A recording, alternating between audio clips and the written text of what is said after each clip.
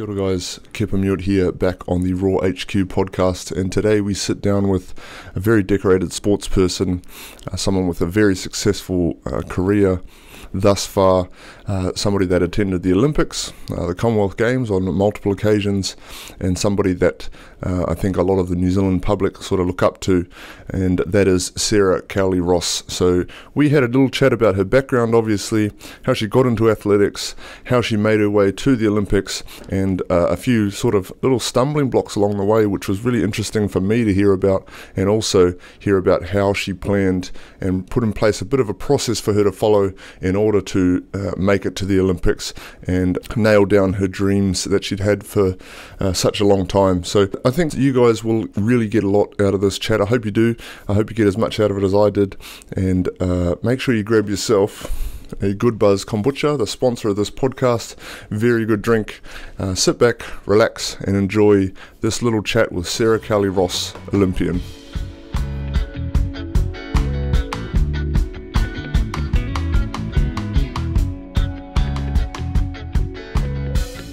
Kia ora guys, Kepa Mute here, Raw HQ, and today we've got a special guest, Sarah Cowley Ross. She's an Olympian, and she's got some really cool sort of credentials, I suppose, in athletics, and I had a little look through and seen what you're up to these days, and also had a bit of a look back through your timeline and sort of got a bit of an understanding of everything that you've done so far. So very excited to chat to you, mate. Thanks for coming in. Oh, thanks for having me. It's so nice to be in the studio and in the really cool studio and at Raw Fitness. Yeah, thanks, mate. Thanks a lot. Okay, so I think what we'll do to start off with is just get a bit of a context of your background, and I know you're a Bay girl and from Rotorua, and I want to get an understanding of what your childhood was like. So tell me about your family and your background over there in Rotorua. Yeah, sure.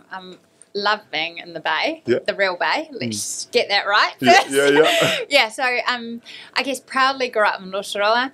I had such an awesome childhood there because it was very free, and just we were kids, you know, playing lots, and I'm in the middle of two boys, so my older brother Gaz and my younger brother Richie. We did lots of different sports. We had the backyard was where we tried it all, and no matter what it was like either go home, stay home, or one-on-one basketball, or two-on-one, or my dad would play or my mum would play, and it was just really active, fun, natural Kiwi kid childhood. I think. Yeah. No, it sounds pretty typical of a Kiwi upbringing, I guess. So, are both of your parents Samoan, or is it one side of Samoan? Or? So my dad was Samoan. He sadly passed away when I was 19, and my mum, she's Kiwi. So my mum's dad came to New Zealand when he was 7 years old from Sunderland in the UK. Oh, okay. And my dad came to New Zealand when he was 7 from Samoa. Right. Yeah. Okay. Oh, very cool. So yeah, quite a cool, like everyone's immigrants here in some sense, and it's just the pathway that I guess my ancestors, my English ancestors, and also my Samoan ancestors have navigated to Aotearoa to provide us with this. Well, for me, it was. To get to the point where I had this amazing childhood, growing up in a stable home with a mum and dad who loved us, who nurtured us. We had grass to play on, we had a basketball hoop, we had a ball to throw through the basketball hoop, and we had opportunities that not every New Zealand child gets today. Right. Why did your mum and your dad move to Rotorua, or their parents, or how did they come to be in Rotorua? Yeah, so I think it was around my mum. She trained as a journalist, and my dad grew up in Tokoroa. Ah, I see. Yeah, so, and my parents met in Auckland. My mum grew up in Auckland, and my mum got a job at the Daily Post in Rotorua. Yeah. Or maybe it was the Rotorua Review first. And my dad, he was worked in insurance, and he sort of had a job between Tukuroa and Rotorua at the start, and then he had a financial services practice in Rotorua. Right, I see. Yeah, so their work, I think, made us grow up in Rotorua. Yeah. Good question, though. No, that's cool. Okay, so tell me a little bit more about sports as a kid. Yeah. I assume, if you're a heptathlete, obviously you've got to be pretty good at and pretty well-rounded sort of athlete. So did you have quite a broad sort of base of different sports when you were growing up? Yeah, I did. And so I'm not sure when I started playing like organised sport as such, but I remember going to gymnastics, trying gymnastics. I also did ballet, which, is when you think about now conditioning and things like that, really I did it for quite a few, maybe 4 years as a kid. We did things like golf, I played tennis for a time. So we did a broad range of sports, but I guess my brothers and I, it was in the old days, but back in that sort of mode where you played a winter sport and then you played a summer sport, and it was very clear the seasons. And so my brothers played cricket and rugby, and I did athletics and netball. Right. Okay. And then why athletics? Well, a friend of mine was a childhood friend, was really good at athletics, and she sort of invited me along to come with her, and they lived sort of across the fence from us. And I think for my parents, my mum sort of says now, I had gone home and said, oh, can I go to athletics with Hayley Heathcote? Yeah. And she was like, can her parents take you? I was like, yeah, I think so. Yeah. And Mum was like, yeah, sure, you can go. And then it kind of grew from there. And on Saturdays, they would have ribbon days in this centres Waikato, Bay of Plenty. So it was around the region. And I would go with her family mainly and go to ribbon days. Right. And my parents, because my parents were going to 2 separate cricket grounds to watch my brothers. So on the odd occasion they could come, which was awesome. But I was quite happy to sort of... Still by yourself? Yeah. So how old were you when you started? Oh, I guess I was probably 11 maybe, when I went to club athletics. We did athletics at school sports, things like that. And that was kind of really cool for me. But then I kind of wanted a little bit more.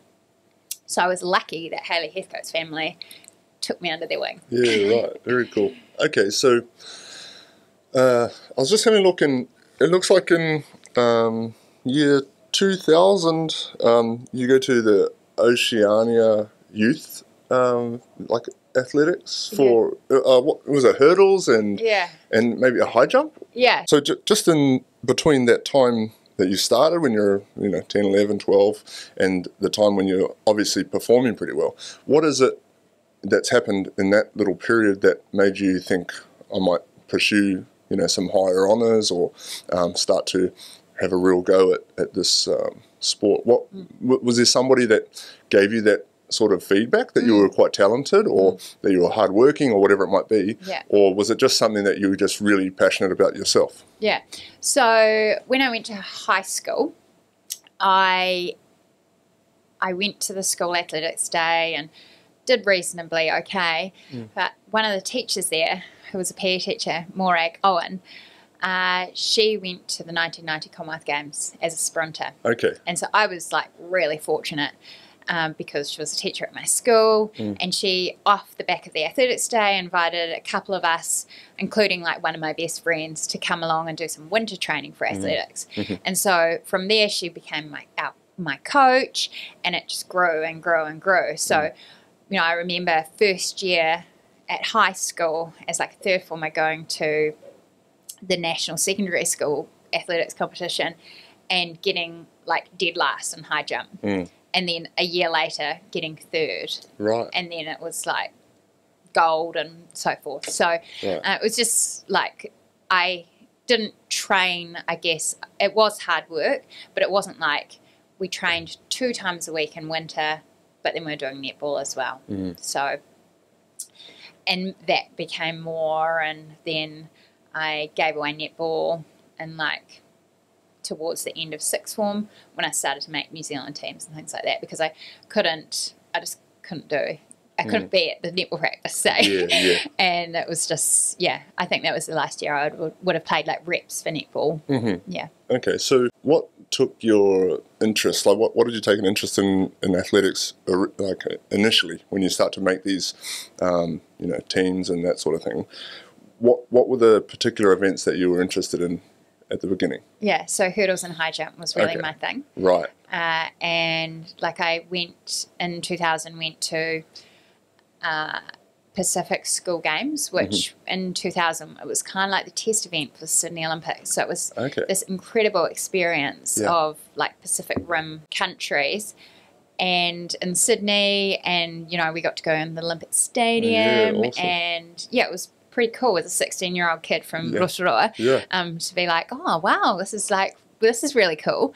And so I ended up getting third in the hurdles there, and that's sort of like, you have a little bit of success, and then you want, well, if you're third, then what do you aim for? And if you go to if you make one New Zealand team, well, how do you make the next one? For sure. And so it was that sort of little bit of success, but also really motivated for more that kept me going. That progress is sort of addictive, isn't it? It absolutely is. So when did you sit down and think, I assume when you've gone away to Sydney and you get to try all like the flash new stadium and that kind of thing. So when did you sort of sit down and nut out some goals, either individually or with a coach or with your parents or whoever it might be? When did you start to put together a bit of a list that you want to check off, or did you have a process for how you wanted to, I assume, make it to the Olympics or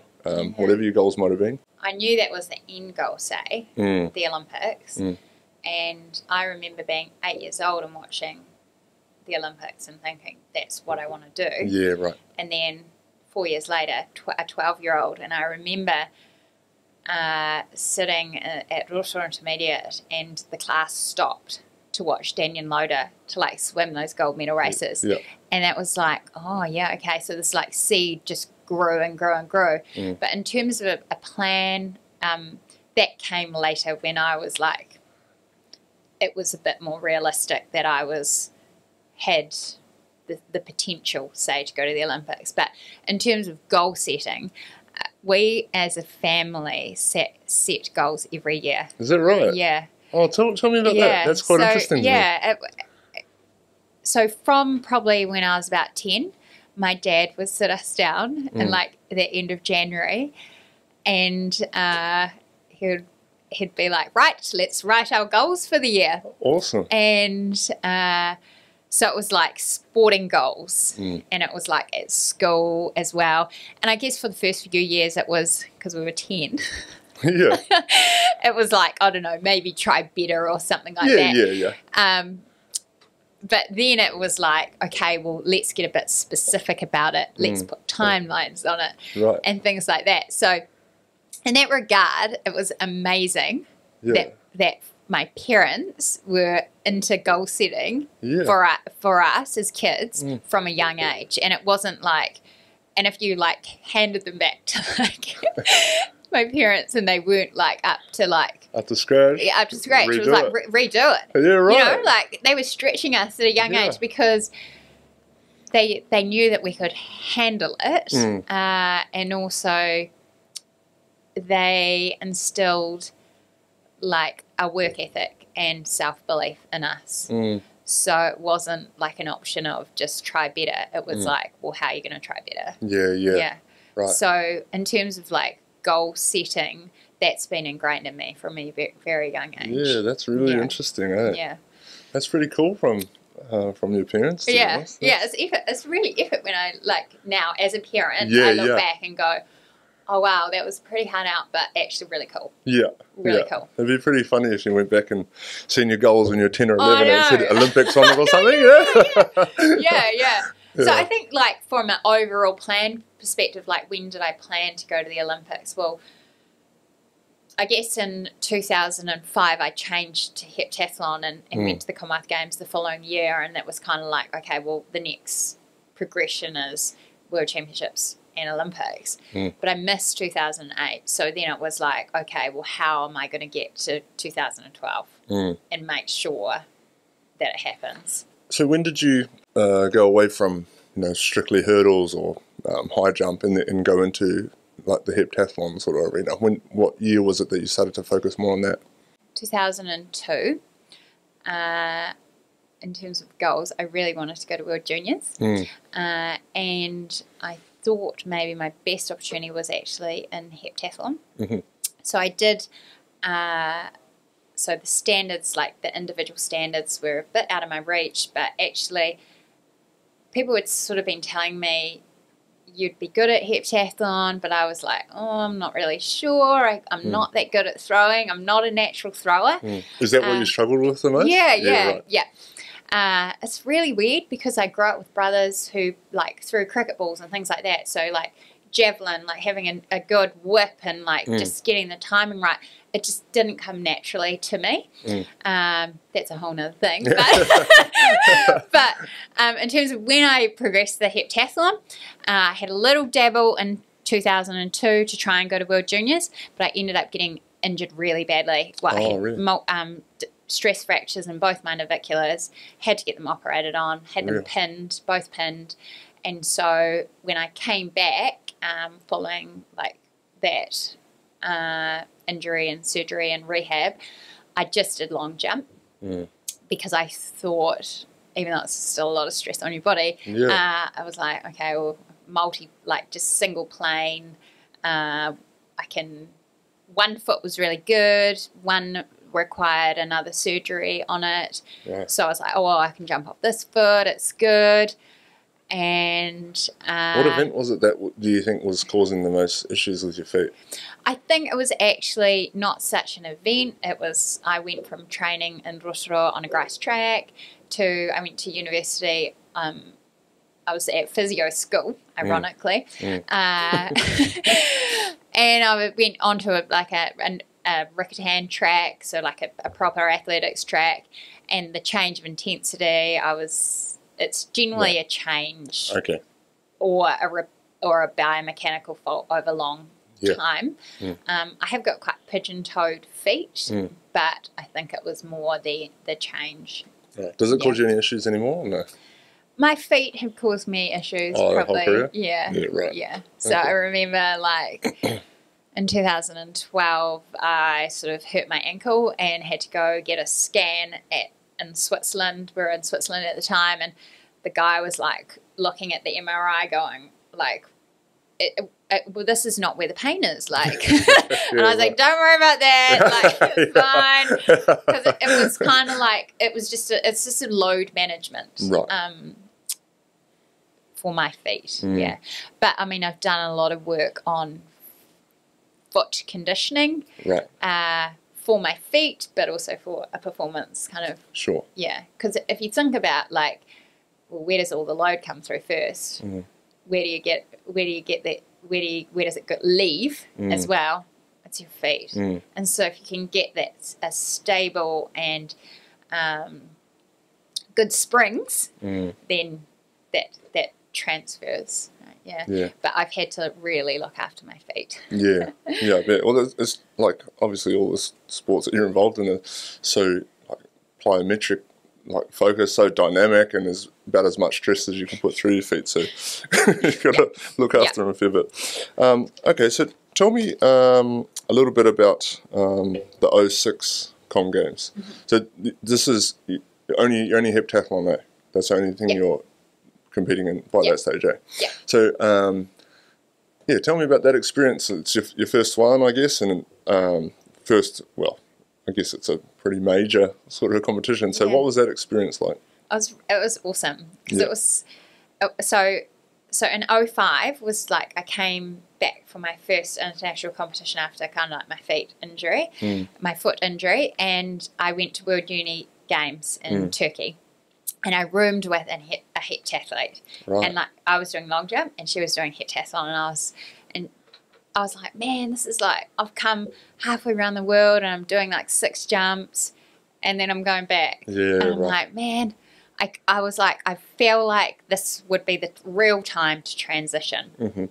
So came home, told my coach, we're doing heptathlon now. I want to go to the Commonwealth Games, qualified, and the whole experience for me like was really cool because a lot of my family could go there because it was in Melbourne.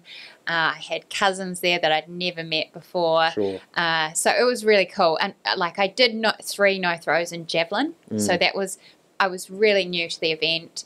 You know, in front of this big MCG crowd, it was like awful, that experience of doing 3 no throws.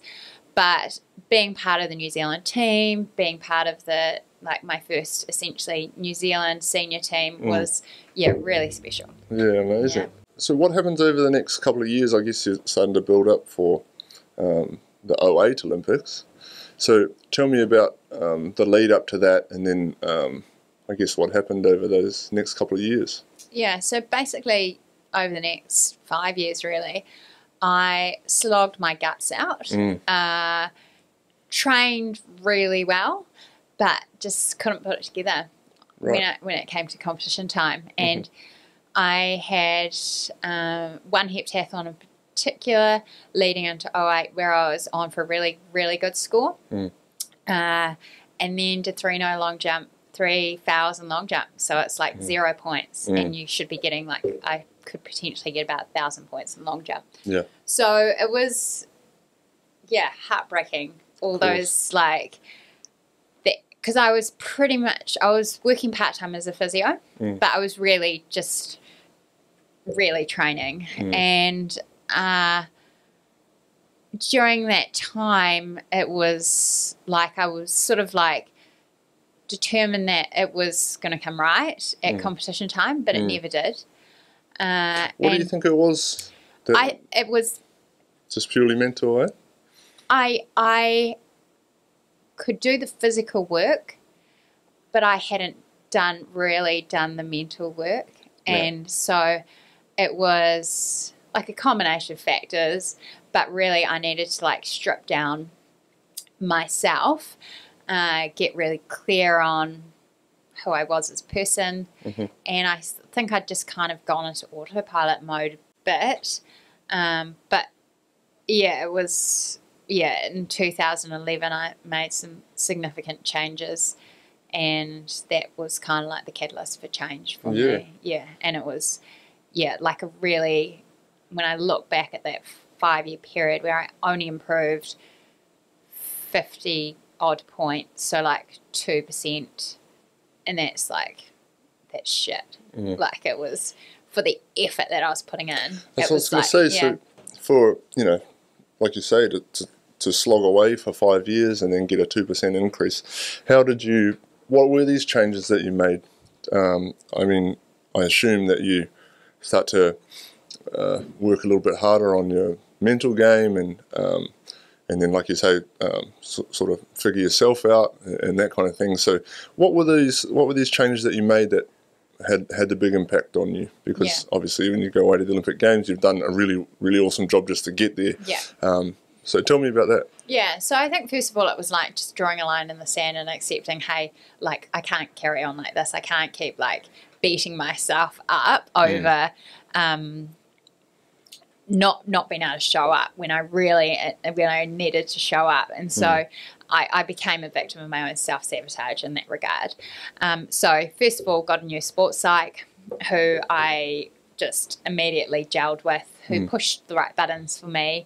And really our goal was self-acceptance. It wasn't about performance or anything. He was like, almost like, I want you to be injured to really push you. And I was like, what? And yeah, I always remember him being like, well, I actually want you to do your hamstring at the last Olympic trial possibility to really know who you are, to really know. And I was like, okay. But I got it. Like, I understood what he was talking about. And so that was really awesome, really freeing for me. Like, I felt like I'd been carrying a lot of weight. And I don't know whether that was part of that was maybe grief from my dad and other factors. But I felt really freed in this hard work that I had to do on myself, and that just kind of let go on the track. But the other changes that I made, I was really fortunate to have a really good coach, Elena Brown, and we brought on who's now my husband, into the team, into the fold. He wasn't my husband then. And he looked after my strength and conditioning and my physiology. He's a power physiologist by trade, and that was a massive thing. Not only the work, but I guess his support, and we weren't in a relationship then, but obviously we got on well, and I think that was a really good edge. And he was in Dunedin at that time, and so he was writing my program, my weights program, and I had a guy called Mike McGugan who was delivering it in Auckland for me. And I guess my mindset changed, and I was free to be an athlete, free to really go for it. And I think I'd kind of been on this autopilot mode of doing the mahi, and then actually going, why are we doing this? And it was just like a sense of urgency where every session, I knew that this was it. Like, this is it. If you ain't making this, you ain't, and I knew that all this investment, not only myself, my whānau, my friends, this was it. And so this urgency of every rep counted, every day counted, every sleep counted, every food decision counted. My team were just so on board with that, and it was just like this really awesome experience. Did you feel like, because I guess there's sort of two ways you can treat that sort of situation. I know that some people might think of it as a lot of pressure being on yourself, so you're putting a lot of pressure on you when you say that you're representing all of these people, and like every single meal counts and that kind of thing. So that can be like a really good driving factor, and it can also, playing the devil's advocate, it could also make you think like, oh, it's my last chance, I might mess this up, So did you feel that pressure, or did you feel sort of liberated in the way that your mental skills coach was treating the situation? Yeah, so I think for a long time I felt that what you describe as the weight of the pressure. But then it was like during this time period for me, it was like a liberation where that pressure was actually a privilege. Right. And it was a real turning point for me to be like, oh, this is such, I'm so grateful to have this, support rather than the weight of these people. Well, it seems like you plugged a lot of the leaks that were happening in terms of your athletic life, and we'll touch on the London stuff in a moment. But what I want to talk about, first of all, is you talk about that big grind that you're in for that past 5 years, like leading up to this big event. So tell me about what your training week was like in that period of time when you're trying to train for like multiple events, right? So how's your day split up, and then how is your training allocated, between those different events? I don't know if you like concentrate more on your strengths, or if you try and fix up your weaknesses, like with your throwing or whatever it is. So tell me a little bit about the training side of it. I'm quite interested in it. Yeah, so fortunately I didn't have to worry about mapping that out, my coach 100%. And my team did. So that was great. Yeah. But in terms of, I guess, how a normal week would look, we would train Monday through Saturday morning would be the last session. I would have a massage at like 12 o'clock on Saturday, like my second massage of the week, and that would be it. And I would not be able to get out of bed on Sunday, and then just do it all again. Sucker.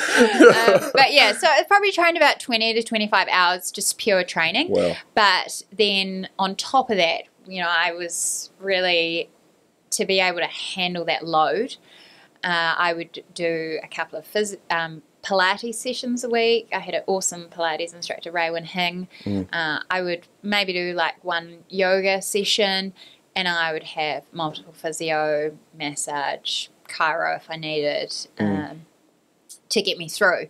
And the week was sort of structured like we would work on strengths, but at the same time, if I let my throws drop too much, it was like would really hurt me, because every event's like judged on points. So you want to obviously maximize the points in the events, and it was easier for me to get more points with my hurdles and high jump background in those first events. But so how we did it would be like javelin, for example. I would need to feel the jav 4 times a week. Right. So 2 maybe, like in my warm-up, I'd roll my shoulder over like for 15 minutes beforehand, maybe 2 to 3 times a week, and then do 2 javelin sessions as well.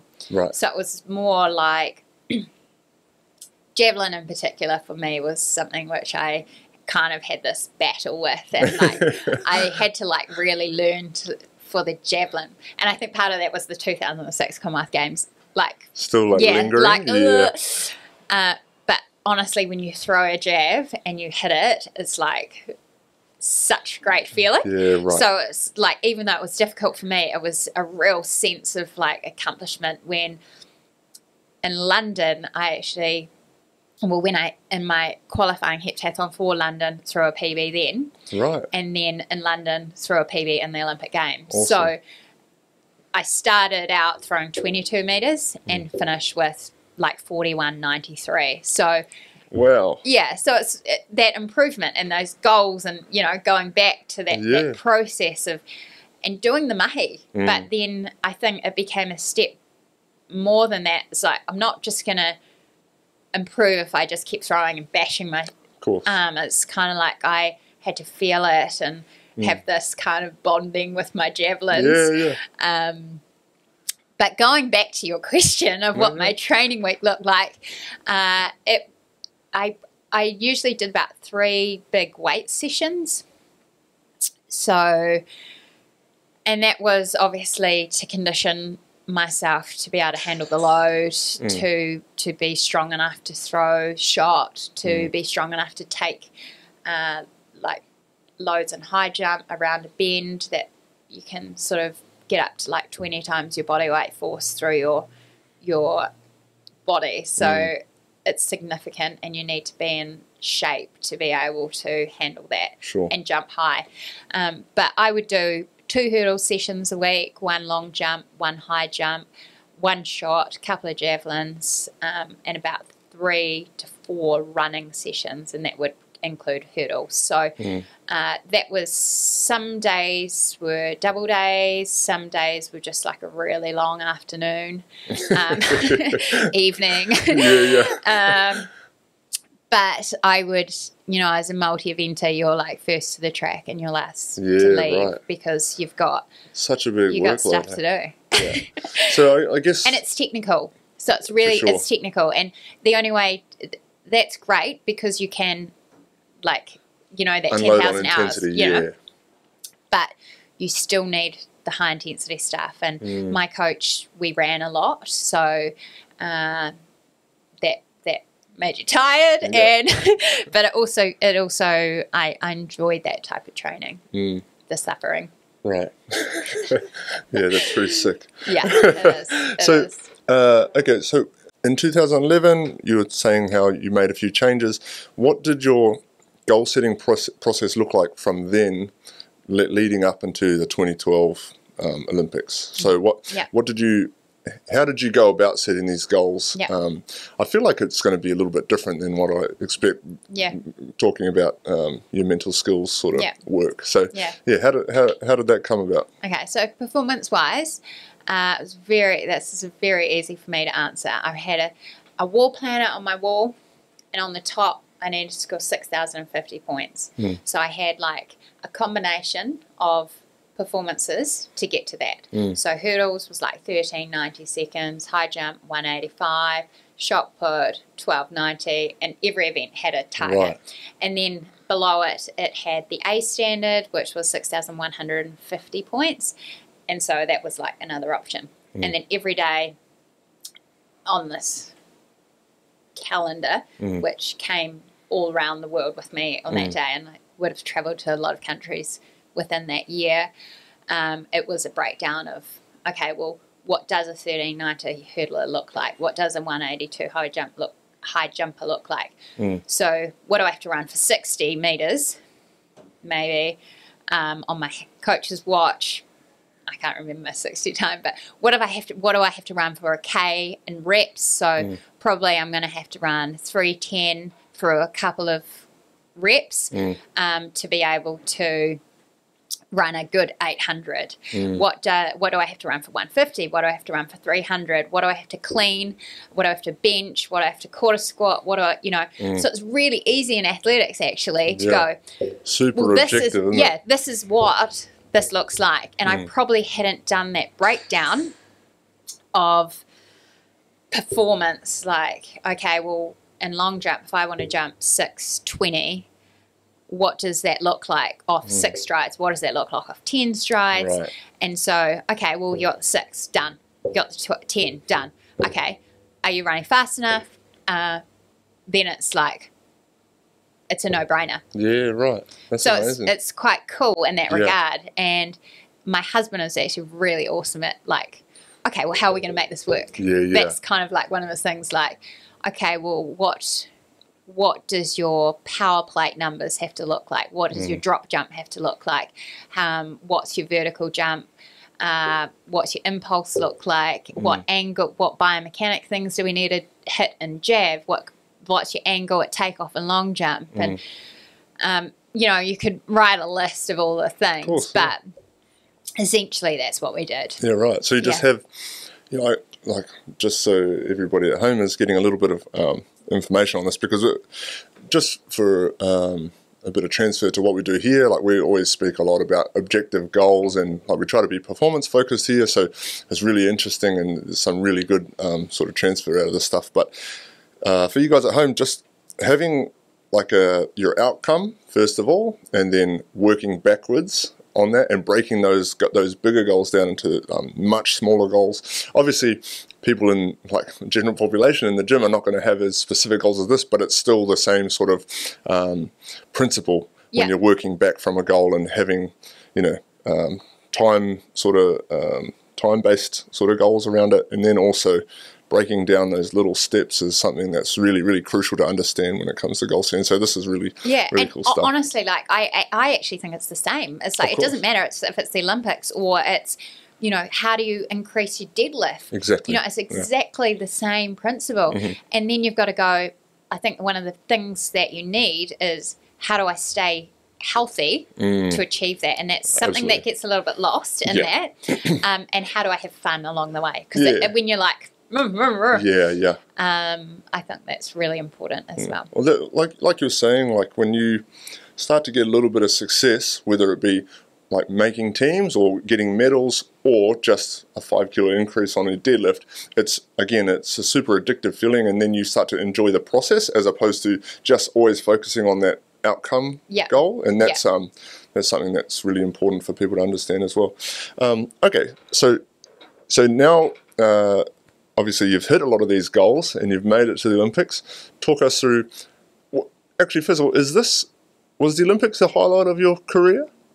Or tell us about the highlight of your athletic career thus far, because I know you're still involved in it. Yeah, so my highlight was actually the journey to that, to the Olympics, because, and we've talked about it today already, it's like I was in a really dark place in the middle of 2011. And for me to, I guess, learn how to be myself again and then flourish as an athlete was huge for me. Course, and so I think qualifying for the Olympics was actually my highlight. I'm not saying that the Olympics was not a highlight, but actually the journey to it, and I know it's cliched, but it was so much more impactful and so much more empowering for me. No, that's really cool. That makes complete sense, to be honest. And that's coming back to like enjoying the whole process of it and the journey of it, and seeing like how you grow, not just obviously in terms of your numbers on the board, but just everything that you get out of that. Okay, what was 2012 like? Tell me about the Olympics. For me, it was really surreal because I'd wanted it for so long, and it just was something that was like up here, and just like thinking about it so intensely and being so committed to this goal that when I got there, and the New Zealand team does such an awesome job of welcoming our athletes into the village, and they have a process of that, and part of that is they'll do a haka and for all the like a porphyry essentially, 2 hour space in the village.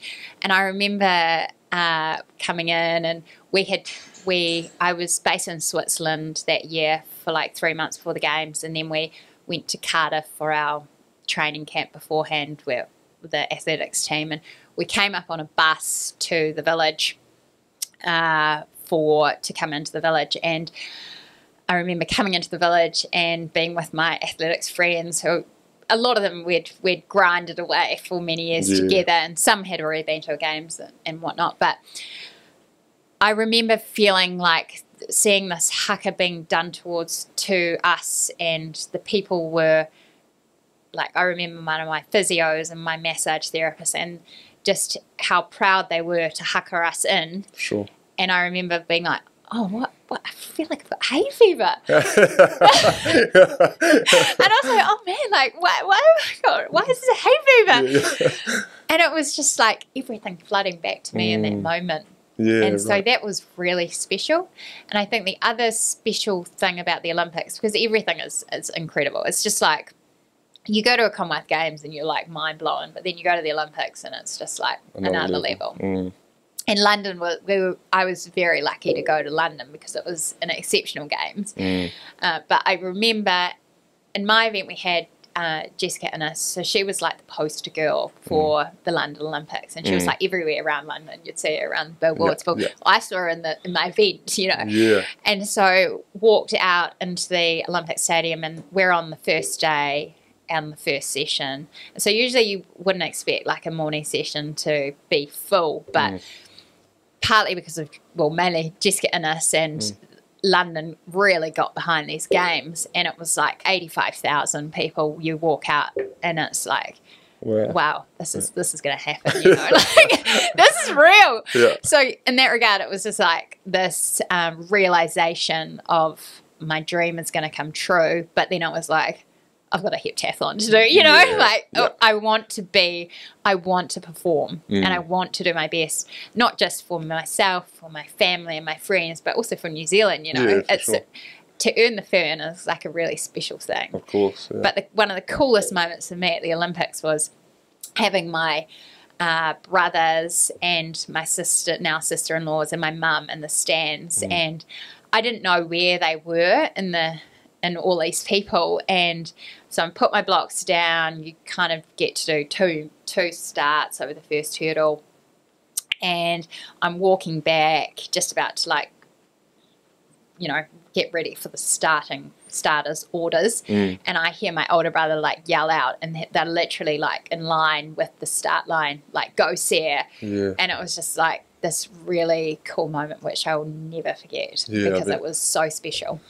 Is it hard to, because I can only imagine you're training for literally your entire career to get to the Olympic Games, and you finally get there, and like you say, some massive crowd there in front of 85,000 people, and then you sort of, I can understand that it would feel surreal. So is it hard to bring yourself back to the present Yeah. to understand that you're actually in an event and you're trying to perform as best you can. Like, was it tricky for you, or were you pretty like task oriented by that stage? I think, to answer your question, yes, it is difficult because you can do all this sports psych and do all the practicing and simulation, but you can't practice 85,000, and you can't practice that emotion that you feel. So hurdles for me, because we got 7 events, so it was kind of like hurdles.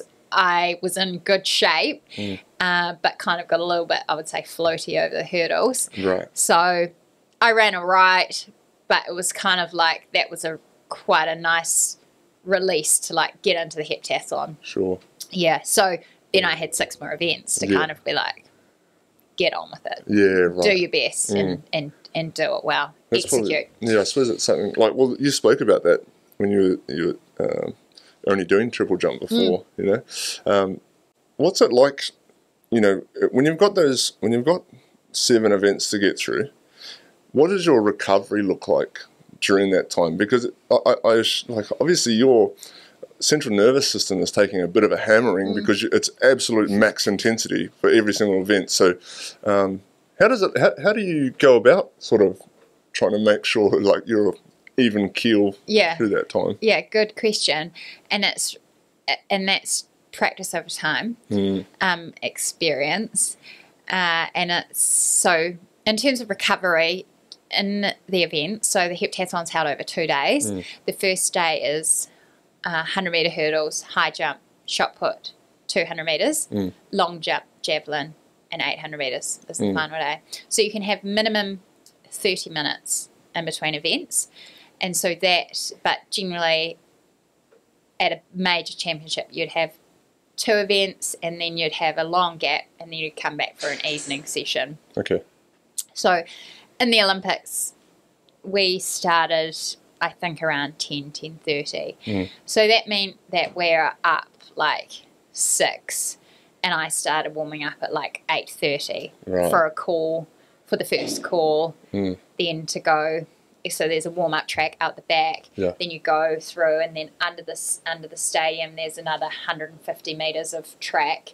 So then you do the event, the first event to the second event. Generally, you kind of roll from one to the other. But then managing your spikes and troughs, I guess, is really critical because you want to come down or come up if you've had a shocker. yeah. You know, because it's actually, of course, you're managing this roller coaster. Sure, yeah. So nutrition was obviously a massive part of that. I'm really lucky to be able to just sleep when I can, like a 10-minute sleep or a 5-minute sleep. Oh, you can just do it wherever you want? Wow. Because you've got to train yourself to do that. Right, yeah, because it's really important. Yeah. So what happens at a major championship is that underneath the stadium would have a room for the multi-eventers. You'd have just like a marae almost, like mattresses down, and you'd see people just sleeping, or like nowadays I would have Compex on, or things like that. That would help. But back in 2012, that wasn't as big as it is now, and no one really. But I know now heptathletes and decathletes are using more like electrical stim to actually, as a neural kind of suppressor and leveler. Right. Leveler. And then treatment, if things were tight, you would get some treatment if you had that available to you. But the big thing is, like, if you finish late at night on the first day, sort of like you'd run at like 9:30 at night, and then you'd be up again for like a 10 a.m. event very quickly in the morning. And by the time you get to bed, it's midnight by the time you get to the village. And you've had an ice bath, you've had a massage, you've had something to eat, you've gone back. So that's a critical piece there. So leading into a heptathlon, banking sleep for me was always really critical. And I'm like love like a 9 or 10 hour. Yeah. Now I have children, that's obviously shifted. Yeah, happy with 4. Yeah, exactly. So I think it's like a combination of factors. I also took a lot of supplements, and there's one like neuron and neuroff, which is like you can like take to start your day and then kind of manipulate through the day. Right. Also just general like the way you would eat in terms of an anti-inflammatory type focus was really critical. But we did lots of things which was second nature to us, and things that I still do today to maximize recovery and recover as fast as possible. But the hardest thing I think sometimes is when you have a really good performance, say in high jump, is then being, so in high jump, if you clear a bar, that's your personal best, is then using that adrenaline to go another bar higher.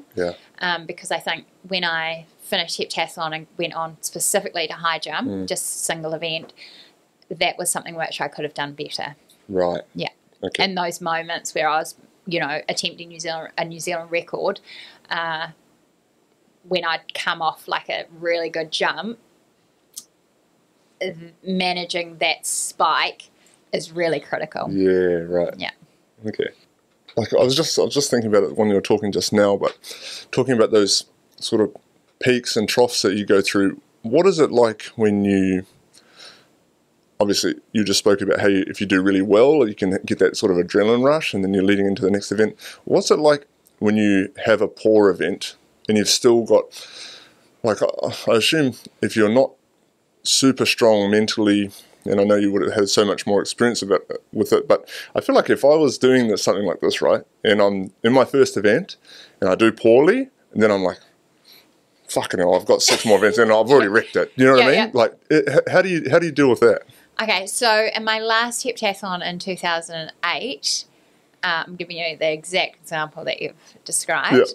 This is the last chance to qualify for Beijing, and I was probably not ready for Beijing, but it was in a heptathlon in Germany, and I was looking like I was leading the hurdles race, and I hit the second to last hurdle and smash on the ground. Oh, no. So exactly that. And I was just like distraught because I was like, oh gosh, this is not good. And you just have to pick yourself up.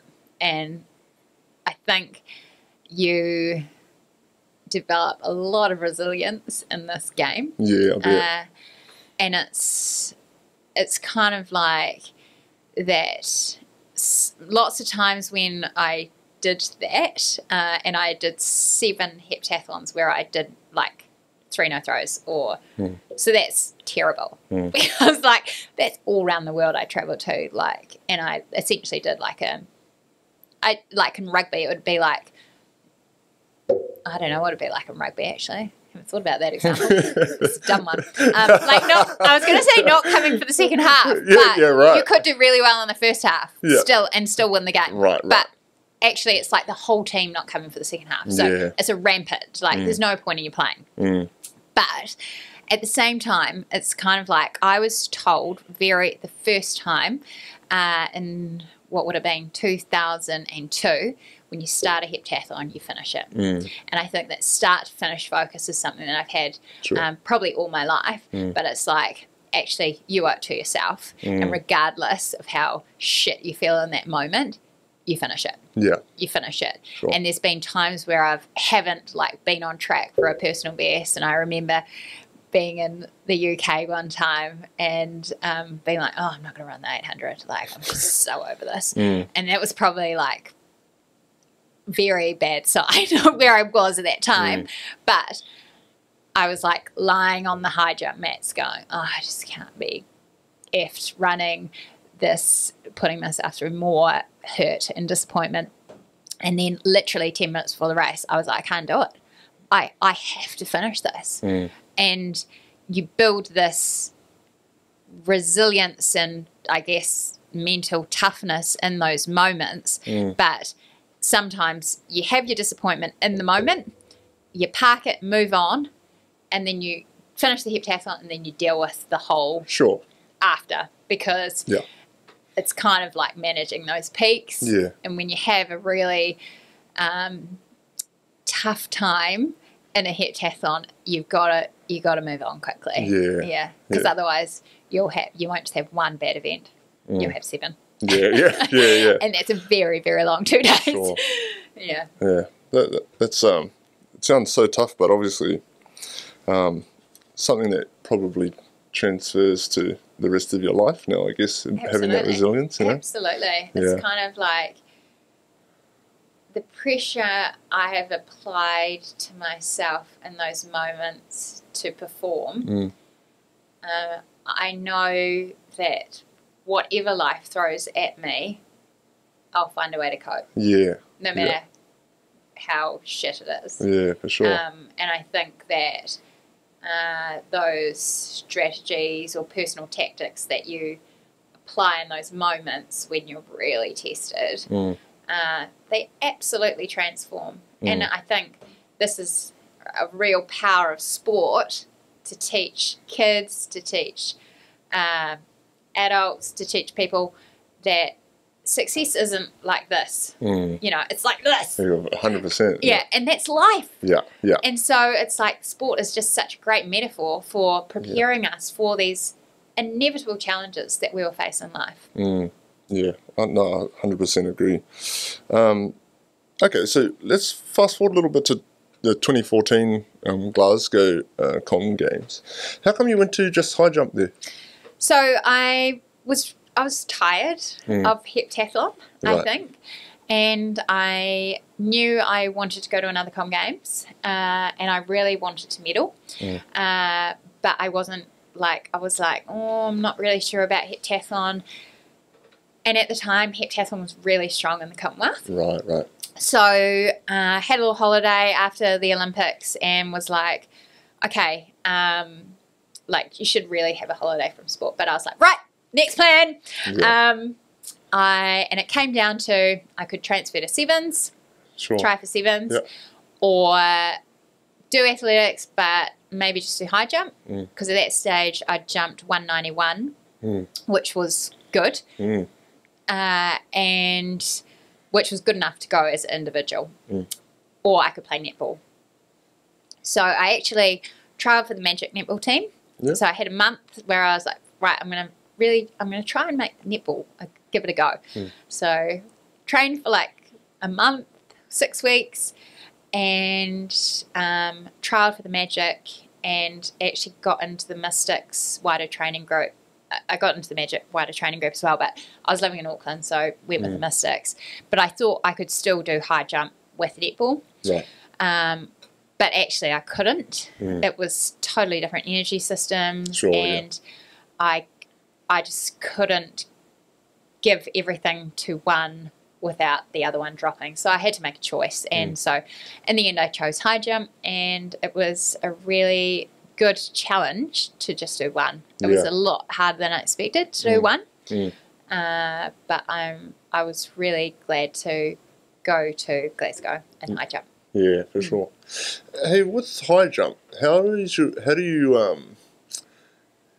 go with your tendons and joints and stuff? Because it's just I don't know. Obviously, I'm a bit bigger person, so I probably struggle with getting off the ground. But I feel like it's just so much stress through, especially like that one side, and like again having to deal with that curve and then that super explosive like bounce.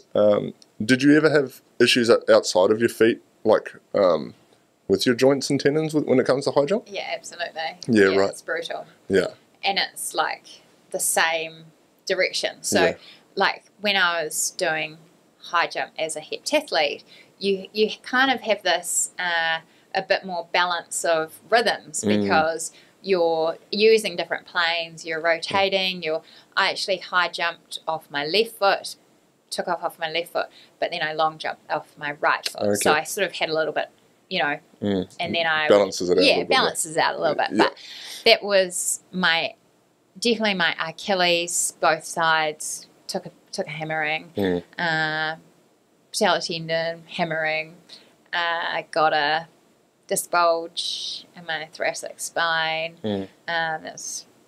So it's like elite sport. You walk a fine line, and you fall over sometimes. But high jump is actually really hard. So your power to weight is really critical. So part of my transition was like I had to change my body shape as well. So that was a good challenge as well. Yeah, for sure. Okay, and these days you're still competing in triple jump, is that right? I am. So tell me how that's come about. Well, I did retire in 2014. I feel like I retired from international competition. Well, but now I'm going to say this, I'm going to totally contradict that because so in 2017 World Masters were in New Zealand. And some friends of mine were like, so Chantal Brunner, who's still the New Zealand record long jump record holder, and Jane Arnott, who I was on, they were both on teams with me and my friends, and athletes who I really looked up to growing up. And some other friends were putting together a relay team. And I was like, oh, that would be quite cool. I'd be keen for that.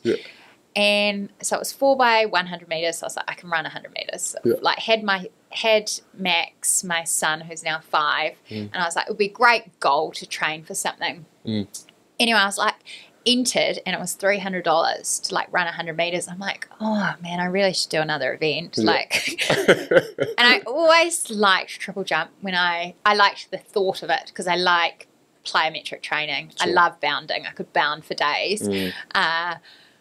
So I was like, maybe I'll just do another event. So I never had done triple jump, and I did it at World Masters. I really enjoyed it, and was that season like the highest ranked Kiwi in triple jump. So I was like, oh, that would be cool. Anyway, I had my daughter. We had Poppy, and kind of needed a goal to like, just because it need a goal.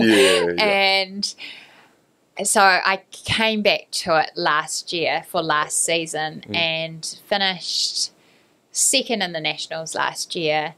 And it was really cool, but I sort of felt like I could do more. So I did this year, and we had nationals a couple of weeks ago, and I got third, and it was amazing. So but I had really bad sacroiliac issues from about December through till February. So it's probably not the best thing to be doing if you're like. So what's your plans with it moving forward then? I have no idea. No? I have no idea. So is it just something that gives you like a bit of focus, I guess, having competitions and stuff coming up? Right. So for me, I know I need to exercise. I'm a better person for exercise, and I also know I'm like a goal focused person. So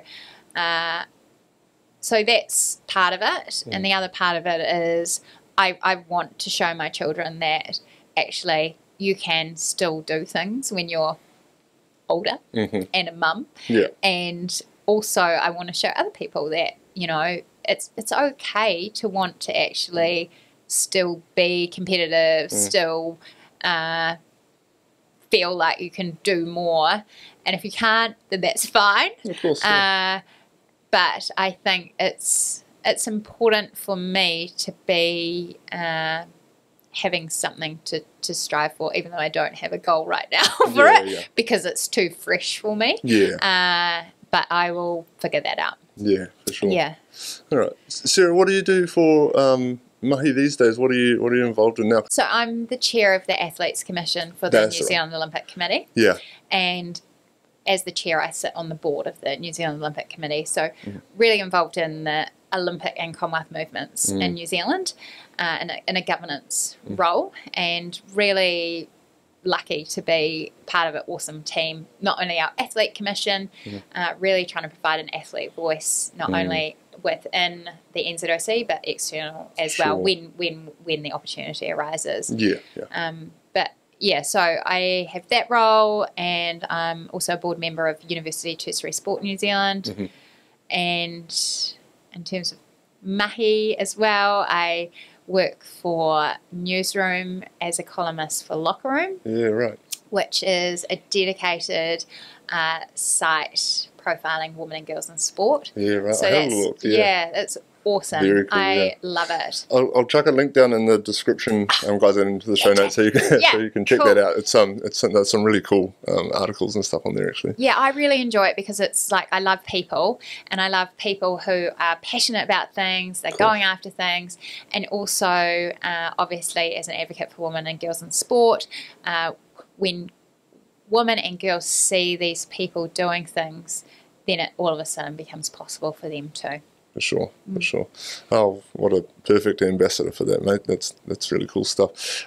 So what are your, I know obviously you're very goals focused. What's your goals for the rest of 2021 and moving forward? Not necessarily in the athletics sort of realm, but just in general.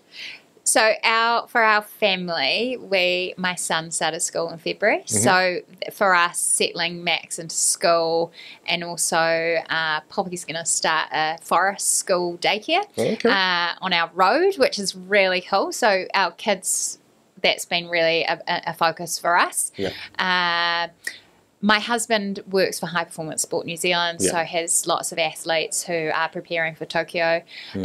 So that's also part of our family, I guess, as well, because there are a lot of the athletes he works with are our friends, my friends. So, but for me personally, it's more about, now that the athletic season has finished, a lot of work around the Olympics. I'm also an Olympic ambassador, so I go into schools and talk about my journey and the Olympic values and how that sort of lines up. So hopefully do some more visits, particularly in the lead up to Tokyo. Sure.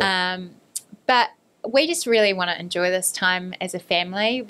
You never get the time back with your kids. Yeah. And so that's really special for us. Yeah, for sure. I think we can all relate to that, mate. That's a really cool story, and I just want to say very grateful for your time, and thanks for making the trip across to have a chat with us. And I think yours is a really inspiring story, and you've got some really cool take-homes for the audience to check out. So thank you very much for coming and having a yarn with us. Thank you. It's been awesome. Thanks, guys. We'll see you guys in the next podcast. Cheers.